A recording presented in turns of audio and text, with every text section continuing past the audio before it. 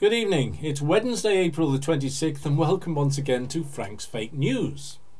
And someone who was being interviewed for a job at a leading bank was pertinently asked by the interviewer, "So then, we know all about your strengths for this job, but what would you admit to about your weaknesses? After all, Mr. Gibbling, we all have some, you know."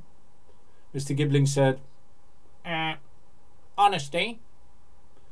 The employee then said, "Oh, come on, Mr. Gibbling, we would not consider honesty as a weakness working in a bank, now would we?" Mr. Gibbling replied, "I don't give a monkey's what you think, mate."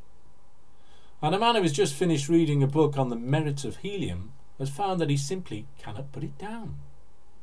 And historians discovered today that the great escapologist Houdini used to use a trapdoor in almost every single performance. Apparently it was just a stage he was going through in his life.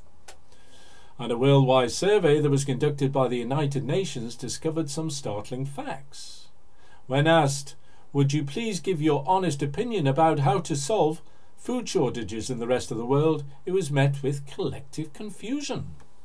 In Africa, they did not know what the word food meant, and in Eastern Europe, they were unsure what honest meant. In Western Europe, they did not know what shortage meant, and in China, they did not know what opinion meant.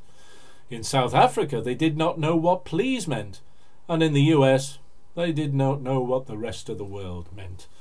And on that cheerful note, we say goodbye. See you tomorrow. Bye.